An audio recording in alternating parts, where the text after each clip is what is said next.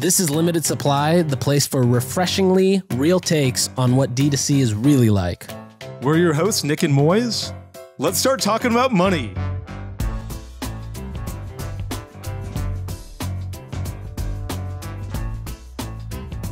All right, Moiz, did you know that Messi's a soccer player. His store tripled sales in a month after they launched their Tapcart app. They saw a higher conversion rate, obviously, because it's within the app, but sending people to their app and then getting people to browse and shop, especially for a category like apparel, it crushed for them. They got push notifications, they got instant page loading, which I don't know if you've run like ads on TikTok yet. Their instant page works really well for conversion, and in the mobile app, it does just as well. You get one-click checkout, and typically we see higher AOV from that as well. I think if you're a limited supply listener, you should definitely be on Tapcart. You should go to tapcart.com/limited. You'll get 2 months free. Try it out, send it to us, we'll rate it, and we'll give you a review.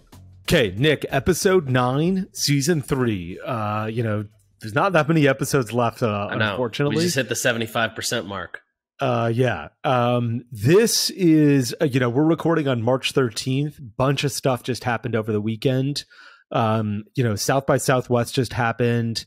E-commerce fuel just happened. And maybe most importantly, or most shockingly, Silicon Valley Bank imploded on Friday and certainly over the weekend. Yeah. We're obviously going to talk about the SVB stuff. Curious to get your take on, whether you know any companies affected or don't know any companies affected. I'd love to chat about that because I think it'll be really exciting. Before we do that, though, I know you were at e-commerce fuel and you were at South by Southwest. You're, making the tours along with Joe. You're like Joe Biden. You need your own aircraft. Hey, if anybody wants to offer us a limited supply jet, I won't say no. Tell me, did you have a good time? What happened? Give me the hot take on South by Southwest and the hot take on e-commerce fuel. Yeah, the hot take on e-commerce fuel was that like the boring things work. Everybody there, doesn't run like a trendy modern retail headlining direct consumer brand. Everybody runs something very simple. It's like usually one category or one product. And they know it inside out. They know the entire industry. They know everybody in that one industry. And, they just do the basics really well. And so I think like sticking to the basics was a good lesson there. A lot of times we overthink a lot of things from, what does the site design look like or the animations or, sure. This or that. And, you really just got to focus on good landing pages, good copy, making sure you have the trusted by stickers there, the MasterCard and the PayPal verification check. And you just got to sell a good product. What was the most surprising thing you learned there? The most surprising thing was probably, it was surprising to me only because I didn't realize this was something that was like, not frowned upon, but, I heard Sean McGinnis talk, the guy who, he's now on a new company, but he was the CEO of Kuru Footwear. And he was telling me that, actually, I just thought of a better one.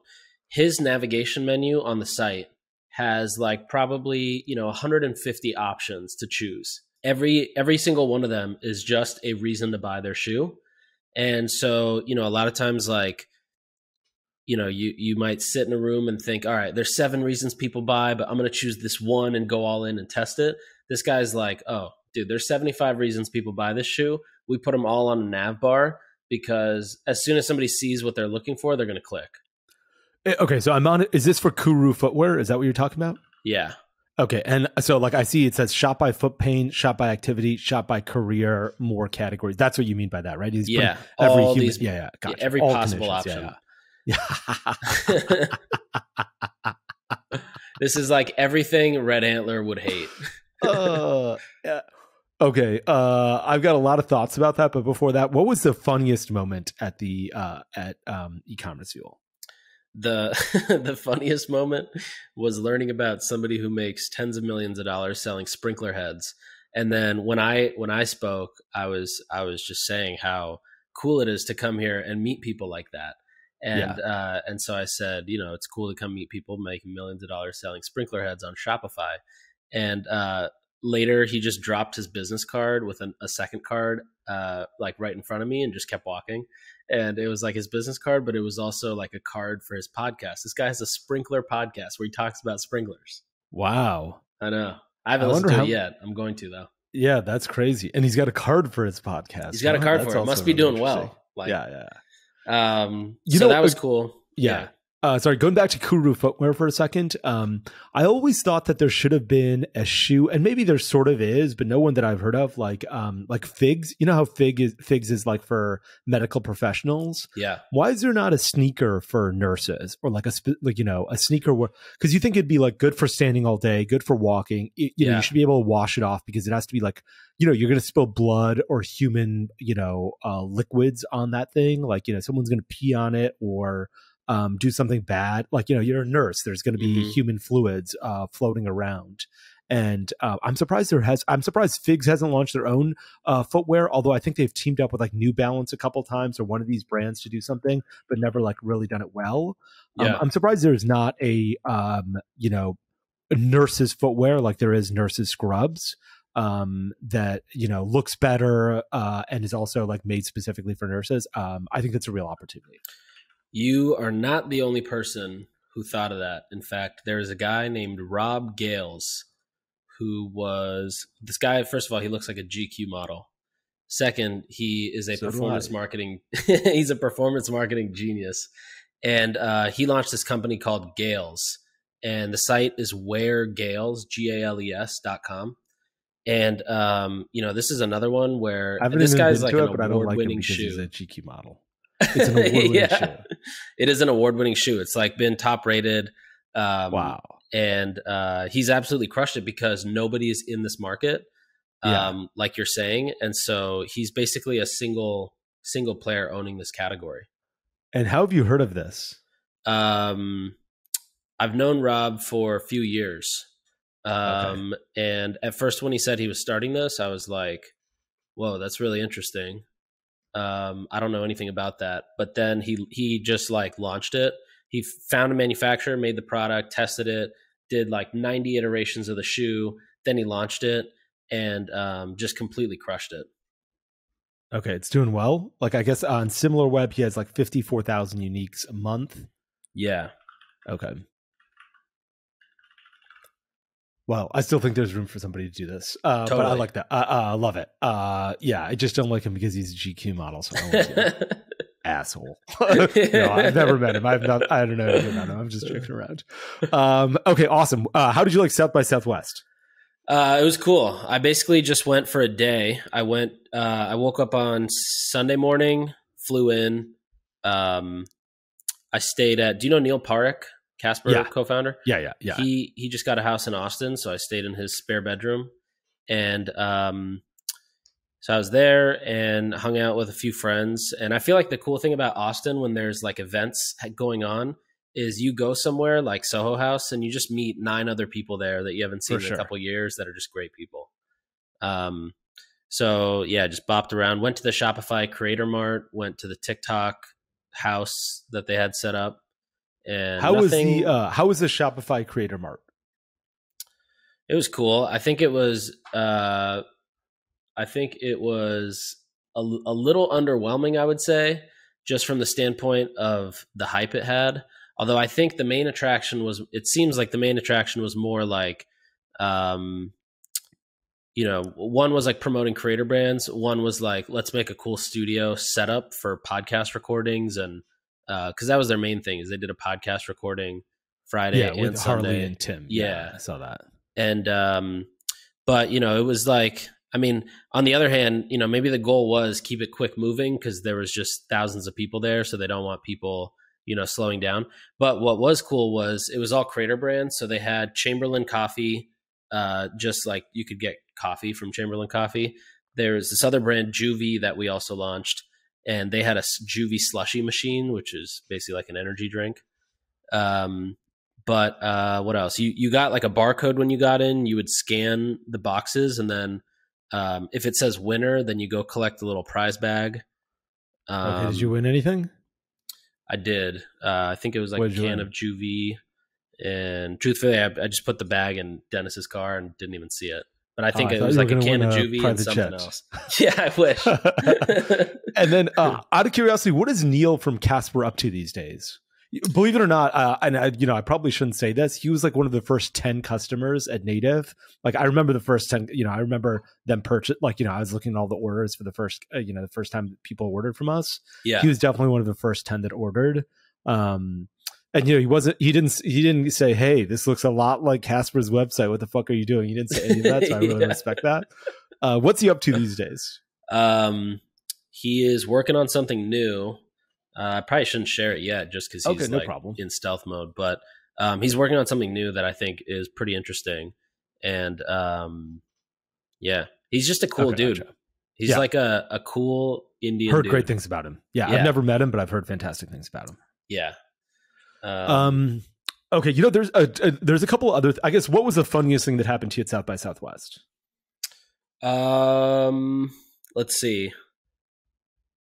Probably not a ton. Honestly, the coolest part was I went to this dinner last night. So, do you know Night Media? They're like the talent company, the venture arm, and the media company. That's like the Mr. Beast management team. Yes. So I went to a dinner that they hosted last night and met a ton of people who listen to Limited Supply and love listening to it. And so that was probably the coolest part. That's awesome. Yeah. Okay. Okay. I want to talk about a couple other things before we get to SVB as well, because I feel like that's been dominating the news. And while I do want to spend some time on it, I hate I'm not sure if everyone wants to hear 45 minutes of SVB. Yeah. One is Birchbox. Birchbox seems to have completely failed. Did you see that? Have you noticed that or not? I actually heard about that. But what happened? It's unclear. Like in 2021, they were purchased by somebody for like $45 million that did like subscription boxes. But maybe a couple months ago, they just posted this thing on Instagram basically saying, "We know we're disappointing you guys. We're going to have answers for everyone in a couple weeks." They've never had answers for anyone. They posted that, how long ago? Let's see. November 7th, 2022. So 5 months ago. It says, "To our members, we know you're frustrated. Birchbox is facing a host of unprecedented setbacks that are affecting all of you, our cherished members. Within a couple of weeks, we will be able to share details about the future and what you can expect." Anyway, a bunch of people are getting screwed because basically, if you bought a year subscription box, you're not going to get another box ever again because this business is over. That is crazy. There was what was the other company that this just happened to recently? It was another it might have been Touch of Modern. Yeah, I think it was Touch of Modern. Touch of Modern isn't a subscription box, but they sort of also went away that kind way. Kind of marketplacey though. Yeah. And the question is what happens to vendors and all that kind of stuff when you go through bankruptcy, which, I guess perhaps is a good segue to finally start talking about SVB and what happened. I guess before we start, do you know any brands that work? Do you know any brands that bank there? Yeah, a couple. One was Camp, which is like a kids retailer brand. Another one is Omsom. They're the sauce company. Yeah. And then Imi was also at Silicon Valley Bank. Oh, were they? Yeah, but they got out on Thursday or Friday. He was quick. Oh, that's right. Yeah. Did you know? I was actually surprised that most of the people I talked to were not banking with Silicon Valley Bank. Most people were either Mercury, Brex, or Chase. So a Chase I get and Mercury I get. I thought Brex was just a credit card. It's a whole bank. You can do all your banking. Yeah, they recently added an entire bank behind it, and they started pushing that heavily. And I think it yielded a bunch in interest payments back to you, or they had some sort of catch to it. But I remember there was some sort of a financial incentive to do it, and a ton of people moved to Brex. American Express also has a business banking as well. I didn't know that. Yeah. Yeah, I guess there were a bunch of people. There was one company that I know of. They were they texted a couple of people on Thursday, and they're like, "Hey, should we move our money?"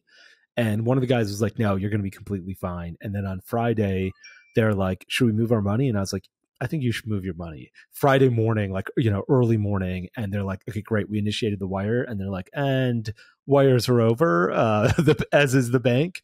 And so they didn't get their money. They were worried about what they'd have to do over the weekend. I mean, I got a bunch, not virtually all, but like probably 20% of the startups I've invested in emailed and either said we have exposure or we don't have exposure. Yeah. And obviously everyone sort of was fine today because the federal government stepped in and said, hey, this is what happened. Mm-hmm. I guess a couple things. One is, how much are you aware of what happened? I would say that I feel like I'm only about 30% aware in terms of understanding what happened, why it happened. The way I understood it was the way banks make money is they loan their assets out to basically go make more money for them. And with the trajectory, the same way that e-commerce companies over-ordered inventory for 2022, they overextended their capital thinking the deposits were going to continue at the same rate. And then some memo got leaked. This is where it gets a little tricky. Some memo got leaked or some memo was put out and it became a signal for people to immediately start taking their money out. And that's about it, other than like, it gets resolved. That's a pretty good summary, I'd say. Like, for someone who's been traveling for 3 days straight and is on zero sleep, I'd say, you probably got what 99.9% of people got. Awesome. There's this great article by this guy named Mark Rubenstein. It's called The Demise of Silicon Valley Bank. I just shared it with you. Awesome. And it is such a fucking good. I don't know who Mark Rubenstein is. I've never met this guy. I just Googled this, article. This guy, not only did he sum up the issues really well, or not only did he sum up the issues, he summed it up in a way that's really dumb people can understand. And so basically, I was reading this and I thought that was such a good summary. Basically, what happens is when a bank purchases, a bank's job is, hey, you're going to deposit money at the bank. And we're going to loan that money out and get higher interest, right? So, Nick, you've given me a Moiz Ali Bank $1. Mm-hmm. I have to pay you. I'm going to give you 1% interest, but what I'm going to do is I'm going to loan that $1 to John, and John is paying me 5% interest. So I'm paying you 1%, and I'm keeping the other 4%. Mm-hmm. And that's how I make money. And that's a very good business model because it costs me nothing. It costs me only 1% to borrow $1 from you, and I give it to John, and I get 5%, and I get the difference between those two. Yeah. Now, Silicon Valley Bank was an interesting bank because, it focused primarily on tech, on startups.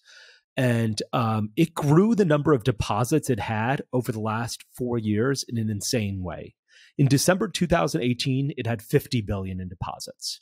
2 years later, December 2020 has 100 billion in deposits. So it's double the business. December 22, 175 billion in deposits. Wow. So basically they're virtually doubling every 2 years while the industry is growing at not even half this pace. Like Silicon Valley Bank is growing, doubling its size, and the rest of the industry is only growing 37%. And when I mean the rest of the industry, I mean Chase's deposits are going up 37% during this time, while Silicon Valley Bank's deposits are doubling. So Silicon Valley Bank is like, hey, the Nick Sharmas of the world used to deposit, 4 years ago deposited 49 billion. Now we're sitting on 200 billion. That's a massive difference. And the other thing that happened is, at Chase Bank and at Bank of America, I bank at Bank of America and have since I was, probably 15 years old. They have regular people like me and you banking at Bank of America. At Silicon Valley Bank, they have massive startups with a ton of money. The average account, I looked this up. They have 170. Let's say they had about 173 billion dollars of deposits. 152 billion was uninsured, meaning it was above the $250,000 mark. Yeah. And the average account was more than $4 million. The uninsured, the average account that was good, it was more than $4 million. It's basically startups. Or like Roku's, like it's tech companies as well. It's not just startups. It's like tech companies. It's those guys that have money at Silicon Valley Bank and not so many individuals. So one is like, what becomes important is the size of their account. It's a massive account with a small number of depositors. Like, how many depositors does Bank of America have? A ton.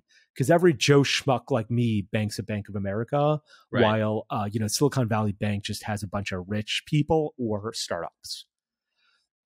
So what happened is like, Nick, let's say you kept your money at Silicon Valley Bank and you had deposited $1 and I was paying you $1.01. Well, at some point you realized, hey, interest rates have gone up a lot. And I'm getting $1.01 from Moiz, but if I go to the bank of Joe Biden, I can get 5%. Instead of getting $1.01 at the end of the year, I can get $1.05. So a bunch of Nick Sharmas of the world in this instance were like, hey, look, I can go get $1.05 instead of $1.01. Mm-hmm. Silicon Valley Bank, it's been real. Thanks a lot. But I'm going to take some of my money and go get higher interest rates. So that was one thing that happened. The other thing that happened was the tech market started getting a lot quieter. So, as Silicon Valley Bank was used to getting a lot more deposits as a result of VCs funding other companies and them having accounts as SVB, those things sort of dried up. And so what happened is that, for the first time in a long time, the dollar deposit value at SVB declined. So it was 198 billion at the end of March 22, 173 billion at the end of December, and 165 billion at the end of February 2023. Wow. So, and this is all based on this article, so just to be clear, my research is from a couple articles that I read. I didn't, go talk to the CEO of SVB or anything. I imagine he's not doing interviews with schmucks like me. But in any case, their deposits are falling. And what happened is about a year ago, Silicon Valley Bank made a terrible, terrible decision. And they said, okay, Nick, or they said, okay, world, well, we have $200 billion in deposits. You know what we should do is we should buy a lot of debt with a long-term maturity date. So basically, we're going to spend $80 billion and buy mortgages that'll be due in 2030, 33 or 34. Mm-hmm. And those mortgages pay no interest, basically no interest, 2% interest. Are you following me so far? Yeah, totally. And so, what happens when when interest rates go up, the price of a security goes down. So let's say you own let's say you have $1 security from the US government and it's paying 5% in interest. Well, if you can get 10% in interest, 10% is way better than 5%. So I'm not ready to buy your 5%. Let's say you have this thing that's paying 5% and I found a thing that's paying 10% by the US government. Well, guess what? Your 5% thing isn't as valuable because I can get 10%. So you got to mark down the price of your thing. Your bond from the US government. So that's basically what SVB had to do in this instance. They said they bought $80 billion of securities at a really low interest rate. And as interest rates started going up over the past 12 months, the value of their security dropped materially. And finally, they had to do about a $2 billion write down. And when they did a $2 billion write down, they said, we're going to do a $2 billion write down because the value of our securities has gone down a bunch as a result of interest rates going up. And we're going to add $2 billion to our balance sheet. We're going to raise $2 billion. And that $2 billion never came in. And, everyone got scared that they weren't going to be able. There was just a run on the bank. How long ago did they say they were going to raise $2 billion? Was that the memo that came out last Wednesday? Yeah, that was the memo that came out last week saying, so just to be I feel like I've done a poor job of explaining this. Basically, the value of a security, if you have a bank account or if you own an instrument and you say that says, hey, Moiz is going to pay me 5% on $1 every year. So I'm going to pay you $1. I'm going to pay you 5 cents every year, right? So on the dollar, if you loan me $1 today, I'm going to give you 5 cents from a year from now. Well, what if to somebody else, to John, I offer him 10 cents? I'm going to offer him 10 cents for every $1 he loans me. Now, both of you are selling this $1 loan that I have, right? You're like, Nick, you're like, look, I need the $1 back. I'm going to sell this to somebody else. Well, they're going to say, I can buy John's and Moiz is paying John 10 cents. Right. Nick, he's only paying you 5 cents. Your thing is worth less, right? Because a year from now, I only get 5 cents from you. I get 10 cents from him. So fuck you, Nick. I'm not paying you $1 for your thing. I'm only paying you 95 cents. Right. Because that's what happens. So basically what happened is that they had to write down the value of their bonds because interest rates had gone up so much. And the write down in the value of their bonds caused caused them to say, hey, we're going to raise money. They released this a memo that said, hey, we're going to raise money. Everyone was afraid that they wouldn't be able to raise money. And that the fear of them not being able to raise money caused this run on the bank. Got it. So in one day, I think on Thursday or maybe it was Friday, $42 billion of deposits was lost because everyone was afraid that they were, going to be insolvent. They needed to take their money out first. That is crazy. That's almost a third of their. Yeah, probably that is almost a third. That is. And so I guess the questions are a fewfold. One is, is it right that the government stepped in to do to say, hey, all of you tech companies with an average of $4 million in your bank account, we're guaranteeing this. We're going to come in and say, yeah, we've got this. And that's probably the right thing to do, because without this type of trust, the whole economy falls apart. Right. The other weird question is, but like Silicon Valley Bank was a bank to a bunch of startup businesses. And aside from taking deposits, the other thing that they did is give out debt. Like they loaned my brother at TinyCo something like $40 million at one point, not a decade ago, but maybe close to a decade ago, actually. Now, is that now what happens to that debt? Like, yeah, who are you supposed to pay? That's what I was thinking about today. Basically, everybody who put $1 in got their $1 out, but all the people that had a loan or a line of credit, line of debt, some sort of basically money from them that was borrowed. I have no idea what happens to that. Does that just like, oh, sweet, we just, it's like either maybe they just keep it or nothing happens to it. It's not that. Unless maybe the government's coming after them. I have no idea. How does that work? That would be if those guys got like if Silicon Valley Bank loaned your business $20 million and now they went out of business and you're like, well, I got to keep this $20 million. Fuck you, SVB. That would be the greatest. I would be like, everyone, Bank of America is going out of business. Please go. Yes, I just bought this house and owe them a bunch of money. I owe Bank of America a bunch of money, but I think they're going to go out of business. Everyone will get your money out of it. No. The real question is, how are they going to, I don't know how they have to pay it back. I think that's unclear today. And the other thing is that if you got an agreement of debt, like let's say the Silicon Valley Bank loaned Sharma Brands $10 million, one of the terms in that agreement was you must bank only at SVB. Your money must be kept at an SVB bank. Mm-hmm. So now what do you do? Because SVB is bankrupt. So there's no way you can bank only at SVB.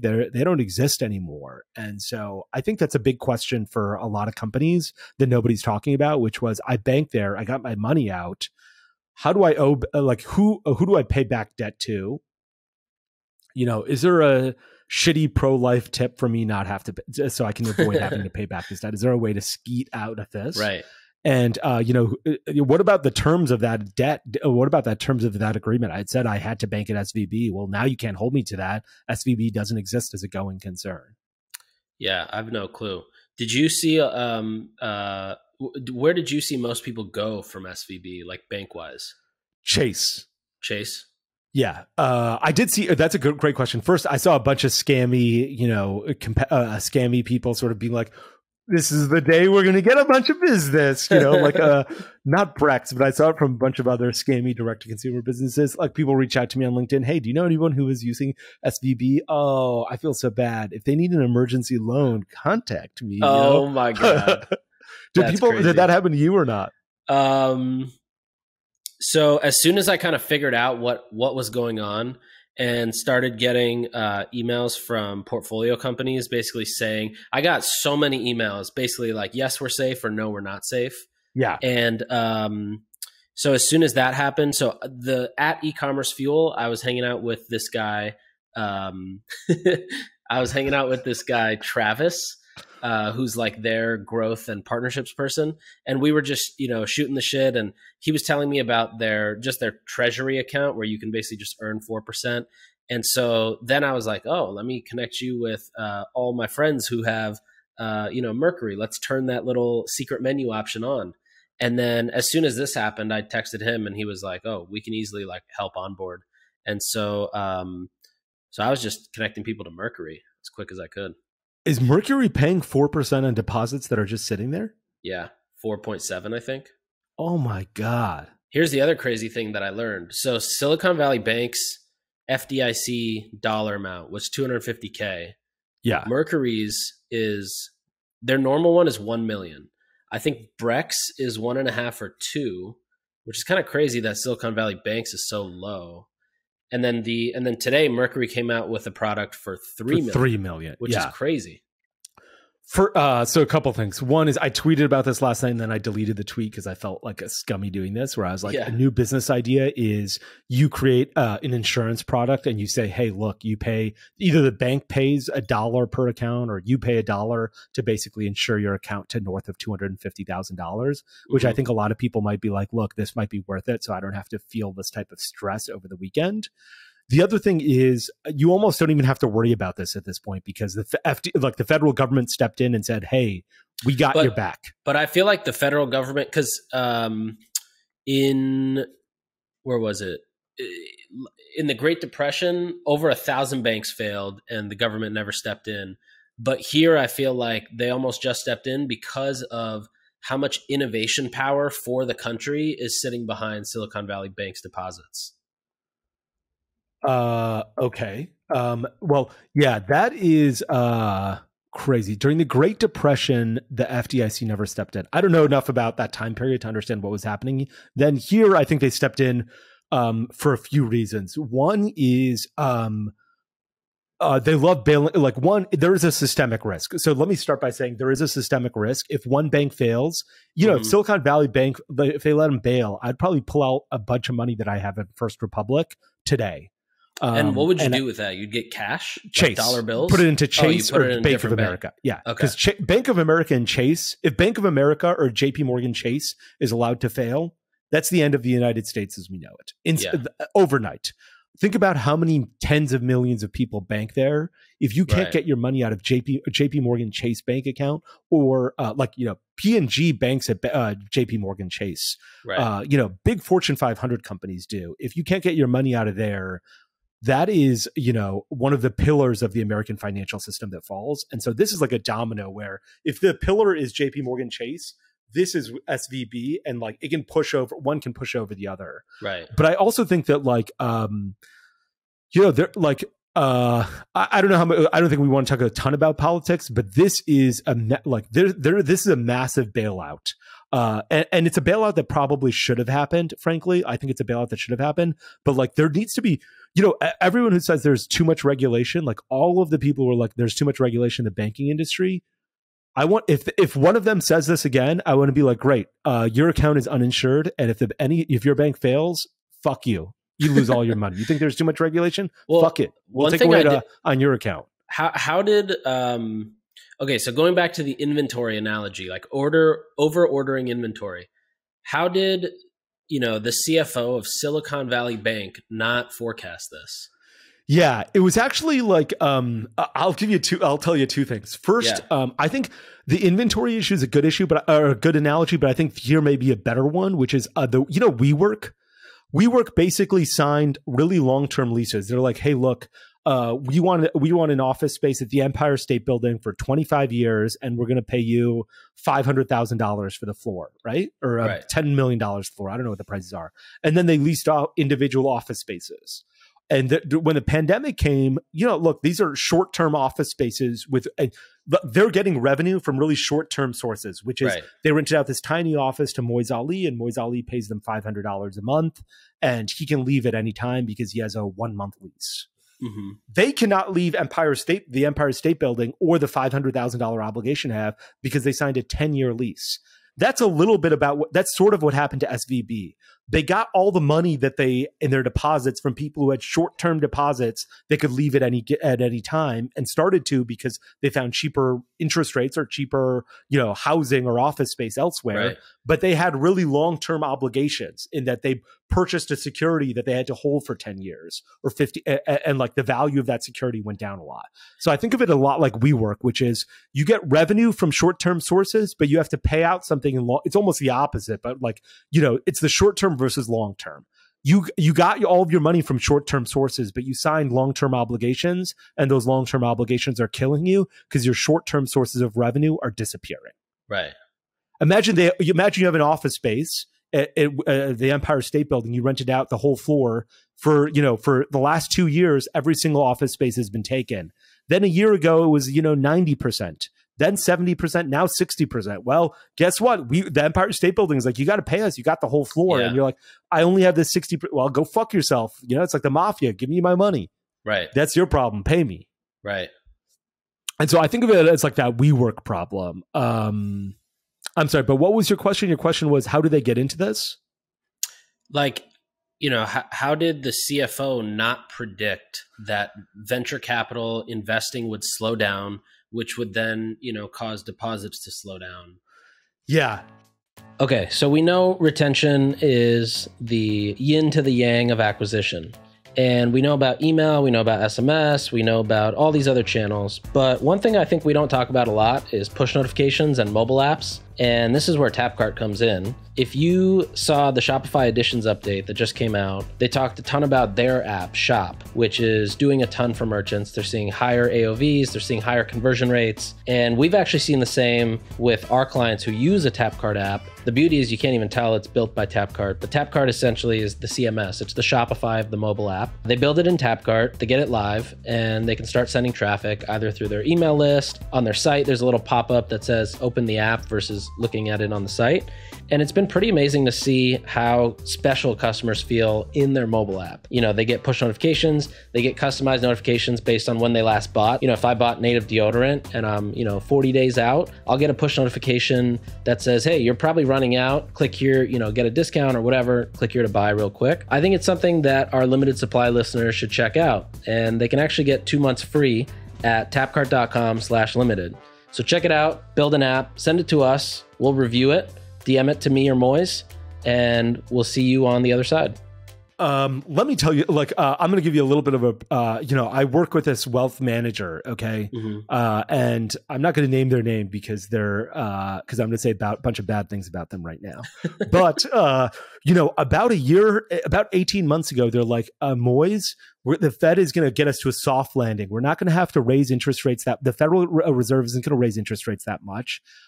You keep all of your money in these corporate bonds that are slowly decreasing in value because interest rates are going up, but it won't be bad. All of the pain we've already suffered. And this was more than a year ago. They're like, all of the pain you've already suffered, you won't suffer any more pain. And I was like, no, get all of my money out of corporate bonds because I think the value of those bonds is going to go up because I think interest rates are going to keep rising. Mm-hmm. Fuck you. And they're like, no, here are 20 PhDs that we have. We manage, money for billionaires. You're the poorest person that we know, and you're the dumbest person that we know, and you're wrong. Keep your money in this shit. Mm-hmm. And I was like, no, you dumb assholes don't know anything. You don't know any. And so I was like, get my money out of here. And I did take my money out, and then I was like, hey, put it in US. Like this wealth manager got it completely wrong. I think a lot of people, and the reason I say this is because today it's very obvious in hindsight that interest rates were going to go up a lot. But even a year ago, I remember tweeting being like, hey, I think interest rates are going to go up above 5%. And people are like, no, it's not going to get that high. Like a year ago, it was not clear that interest rates would get north of 5%. Today, it's like, today they're above 5%. It's unclear whether they've got north of 6%. And so I think that there are, I think a year ago, it was like what's very clear today was not clear a year ago. And so a year ago when SVB was buying these shitty mortgages with 10-year maturities, they were buying they were saying, okay, we're going to take 2% interest for the next 10 years. Well, today that looks terrible because you can get 5% interest for the next year and you can get 4% interest for the next 10 years. So today it looks obviously stupid. A year ago, it wasn't as obvious. And I know that because my wealth manager was making the same mistake. So what could regulators have done?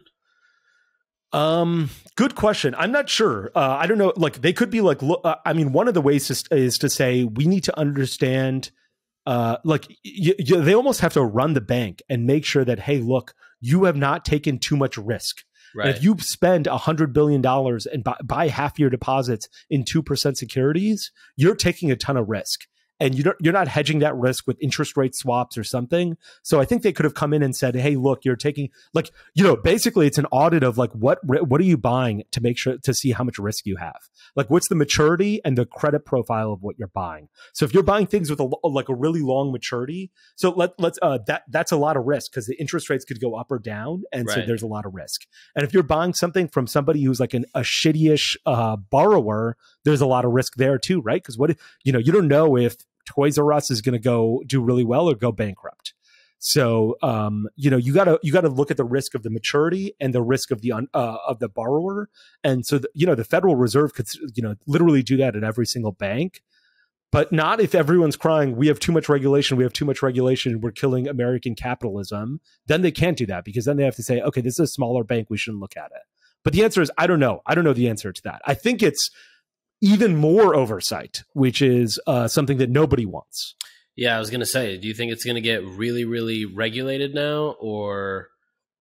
Look, the American taxpayer today is on the hook for a bunch of this money. I know that the American taxpayer is not bailing out SVB, but the government stepped in and said, look, so basically the value of a bunch of assets fell. Like, imagine if Bitcoin, you bought Bitcoin at $60,000, right? Mm-hmm. Yesterday, the government announced that, hey, look, today Bitcoin's only worth $25,000, but if you give it to us, if you want to borrow from us, the government, and you're a bank, we will loan you whatever you paid for it.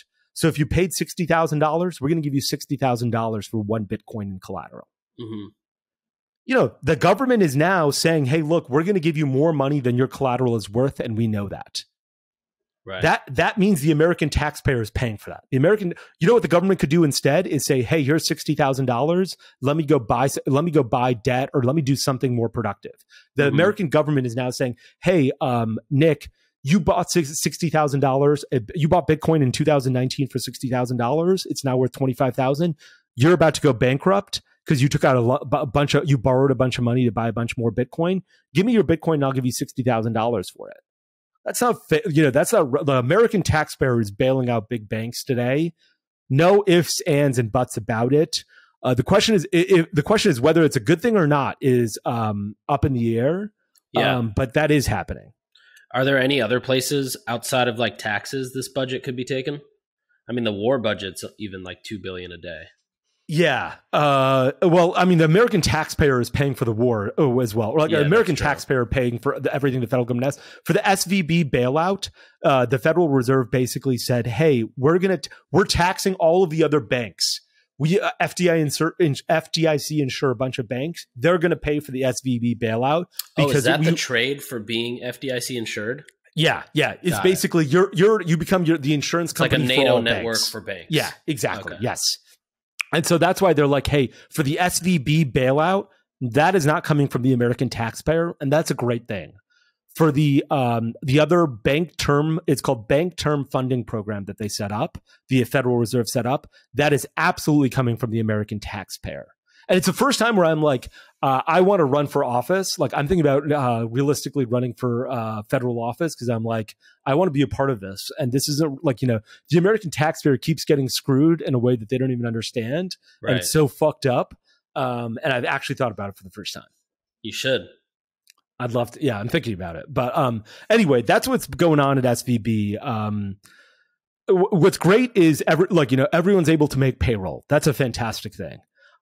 These businesses that weren't really debtor, creditors to banks, are made whole, and that's a great thing. Right. The problem is this doesn't always happen with everybody else, and there's an unfair system in a lot of ways. But we're mortal men, so I'm not sure how we fix these systems. But I think it's up to us to try and do that, because there's nobody else doing it. Yeah. It seems like. Sorry, go ahead. No, what were you gonna say? The CEO of First Republic sold 3.6 million in shares on February 27th. 14 of his days own bank? Ago. Of Silicon Valley Bank. Oh, Silicon. Wow. The CEO of Silicon Valley Bank sold 3.6 million in shares of SVB on February 27th. Definitely not insider trading. Yeah. Isn't that a little sketchy? That's insanely sus. That's I mean, why would you sell it other than you hear in the industry, you hear in some group chat that you're in that somebody else is about to be fucked. So there's recently been this thing where CEOs of businesses, let's say you're the CEO of Apple. When can you sell Apple stock in a way that isn't insider trading? Right.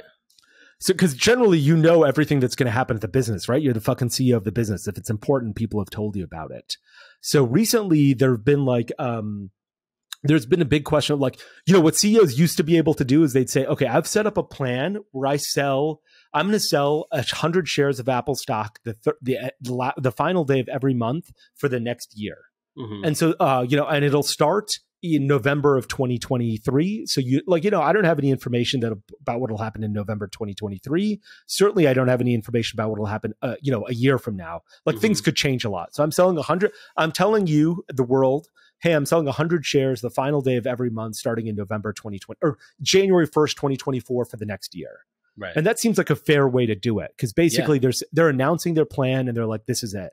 What's recently been happening is a lot of CEOs are saying, I'm announcing a plan like that, except I'm so generally announcing a plan like that, it's called like this 10b5-1 or something like that. It's basically says, this is how I'm telling the world I'm not insider trading, but I'm selling some shares. I'm announcing a plan like this. Right. So recently what's been happening is a bunch of CEOs have been saying, okay, I'm announcing a plan. I'm selling all of my shares next week. And they're sort of saying, hey, look, this is still covered in the plan because I announced the plan and I'm set it up in the same structure so technically this should be like a legal safe harbor. Yeah. And did you know that the CEO sold 11% at the end of Feb? Their counsel sold almost 20% early Feb. Their CFO sold 32% end of Feb, and their CMO sold a quarter at the beginning of Feb.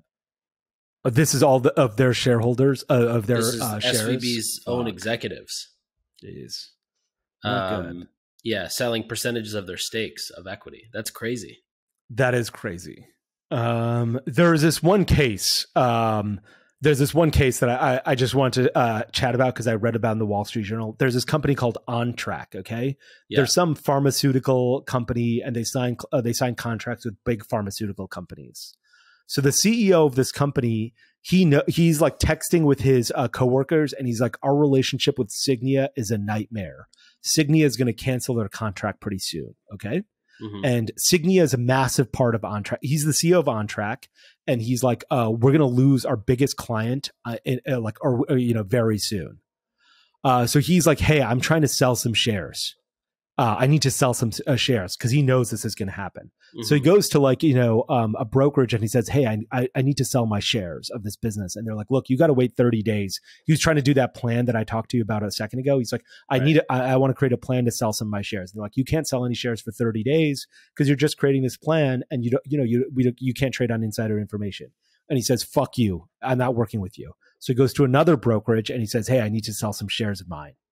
And so he creates, so they say, okay, let's sell some shares of yours. He says, okay, I'm going to create a plan. It's August 13th. Okay. He creates the plan on August 13th, 2021. He sells, his first sale of shares is on August 17th, 2021. Okay. So 4 days later, he starts selling shares, but he's like, look, I did it according to a plan. So technically it shouldn't be insider trading, even though it really is. Right. On August 19th, so 2 days after he starts selling shares, they announced that they're losing Signia as a customer and their share price falls 50%. He sells for about $22 a share. The shares end up at $11 a share. Wow. And so he's like, hey, look, I traded according to my plan, according to a plan. So I'm safe. Here's the plan. And the US government is like, no, you're insider trading. What happened to him? So this is in court right now. He sold $24 million of OnTrack sales in 2021 under his 10b5-1 plan. He sold $24 million and the stock declined from $32 when he started selling to under $10. Stock trades at now under $1. Oh my God. So basically his $24 million would basically be worth $600,000 or something like that, or $700,000, something like that. But, he may go to jail. What happens in these cases to the money? It gets seized by the government? I'm not sure. I feel like it's a slap on the wrist and you still get to keep it. Yeah, that would be my guess.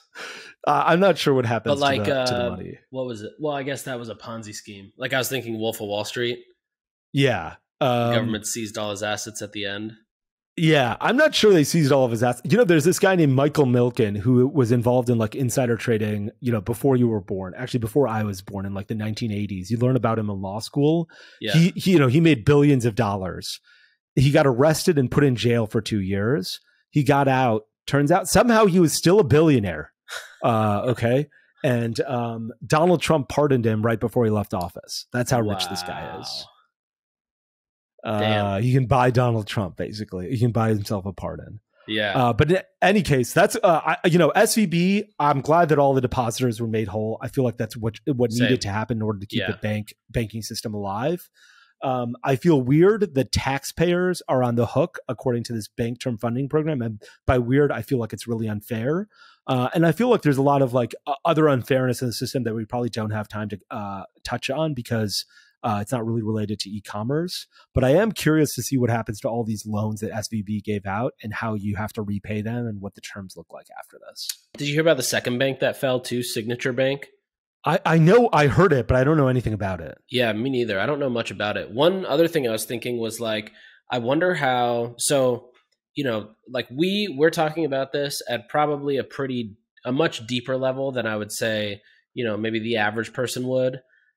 How does this change the perception of privacy and also just new startups or neobanks or some of these startup companies that are, fintech companies to the general public? How does the average person who isn't this deep in this world or reads this much and understands it, how does that change the perception of fintech as an industry?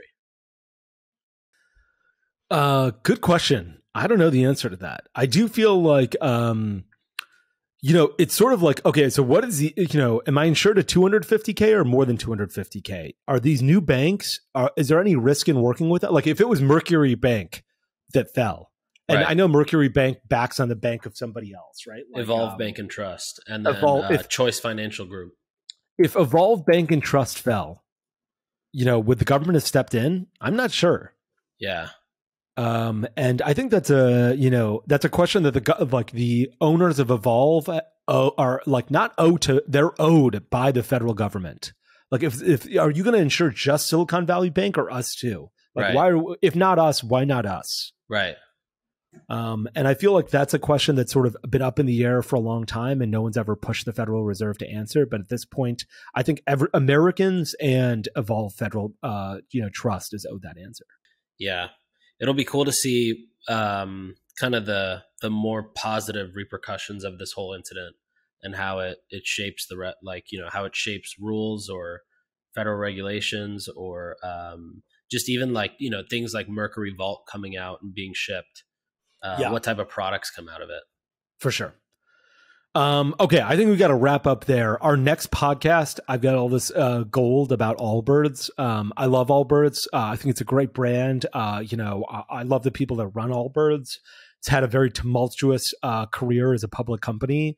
Started out with a $4 billion valuation, and today it trades at under $200 million. And I want to get into what has happened over the past 2 or 3 years as a publicly traded company where a ton of information is available.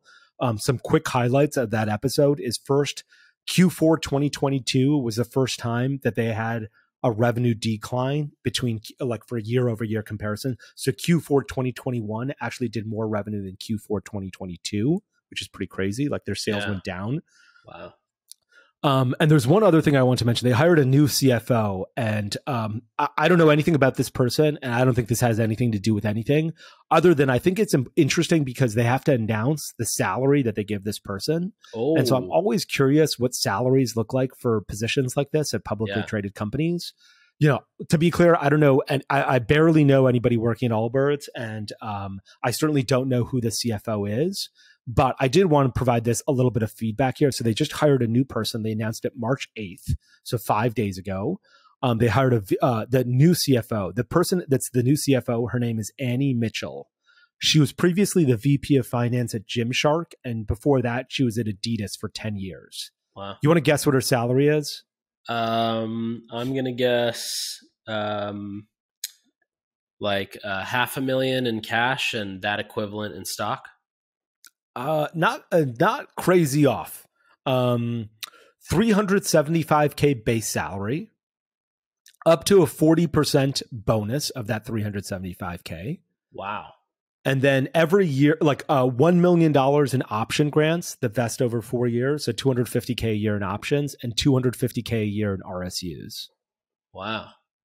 And so I'm only bringing this up not because I know anything about her or because I think it's high or low. Actually, I think it's a pretty reasonable package for a publicly traded CFO. But In case you're hiring a CFO for your business, and presumably you're not hiring a publicly traded, you're not presumably listening to this and you're publicly traded, $375K base salary for a publicly traded company CFO, 40% bonus, $1 million in options over 4 years, $1 million in RSUs over 4 years. Wow. Okay, I'm really excited to get into this because I love Allbirds and I think it's great, but I think we got a lot of detail that came out, and so I'm excited to dig into this with you. Awesome. Same. This was a fun episode. I feel like I learned everything about Silicon Valley Bank. Yeah, you should. This article by Mark Rubenstein, I linked it to you right here, Nick. It's on netinterest.co. I don't even know what that is. You should take a look at that. It's pretty short. You probably read it in 10 minutes. Sweet. That guy is 400 times smarter and 400 times more articulate than me. You should read it if you get a chance. Awesome. I will. Awesome. Appreciate your time. Thanks for listening. Thanks, guys. Thanks for tuning in. We'll be back next time to cut through the noise in CPG, retail, and e-commerce. And if you enjoyed this episode, then why not share it with a friend? And be sure to subscribe on whatever platform you listen to your podcasts on.